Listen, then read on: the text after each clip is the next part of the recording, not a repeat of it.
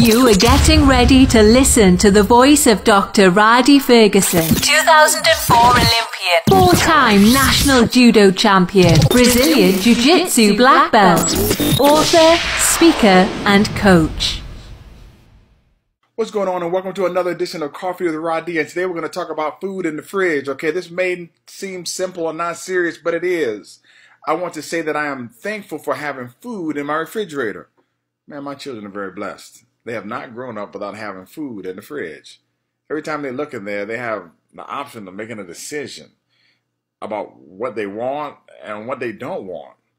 I was not so blessed all the time. There was a season where I looked in there and it was bare.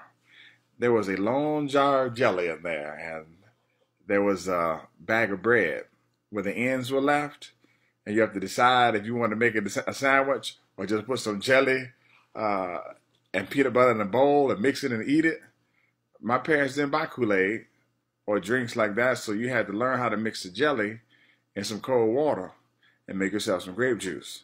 I used to get on my bike sometimes and ride around the neighborhood and ask the neighbors for bottles so that I could take them to the store and redeem them to get some candy. So as I sit here writing while eating salmon, kale, quinoa, and artichoke hearts, I want to say that I'm grateful when I open up my refrigerator today, there's food in it.